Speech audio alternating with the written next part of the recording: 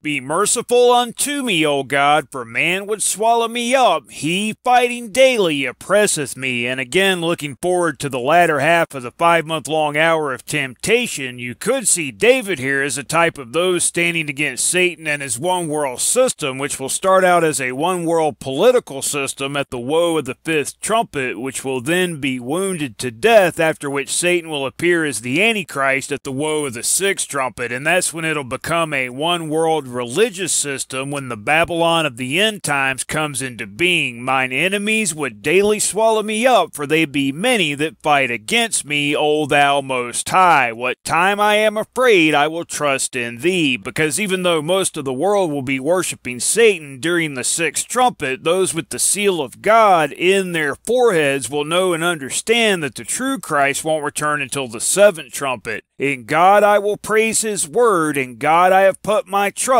I will not fear what flesh can do unto me. Every day they wrest my words. All their thoughts are against me for evil. Because beginning at the 6th trumpet, they'll have the mark of the beast in their foreheads, meaning the deception, Satan, is Jesus' return. They gather themselves together. They hide themselves. They mark my steps when they wait for my soul. Looking forward to when they'll betray parents and brethren and kinsfolks and friends. But it's what the Holy Spirit will say through those who are delivered up during that time that will cause many to repent, whereby they can take part in the first resurrection when the true Christ returns at the 7th trumpet. Shall they escape by iniquity? In thine anger cast down the people, O God, and those who fail to repent before the 7th angel sounds will be counted as evil figs, meaning they'll have to wait until the 1,000 years are finished, having absorbed the discipline Christ will teach through the millennial priesthood, and stand against Satan when he's released from the bottomless pit to take part in the second resurrection in order to go into the eternity, which is the 3rd world age. Thou tellest my wanderings, put thou my tears into thy bottle, are they not in thy book? When I cry unto thee, then shall mine enemies turn back. This I know, for God is for me. And so it'll be during the 6th trumpet for those who remain faithful to the true Christ, who won't return until the woe of the 7th trumpet, 2.5 months after the woe of the 6th trumpet, when Satan appears in Jerusalem as the false Christ, the king of Babylon of the end times. And when the true Christ returns, he'll destroy Satan's role of Antichrist as well as his one-world system, and that's when Satan himself will be locked up in the bottomless pit until the 1,000 years are finished. In God will I praise his word, in the Lord will I praise his word. In God have I put my trust. I will not be afraid what man can do unto me. Thy vows are upon me, O God. I will render praises unto thee, for thou hast delivered my soul from death, even the second death, because whosoever will believe upon the Lord Jesus Christ shall not perish in the lake of fire after the 1,000 years are finished,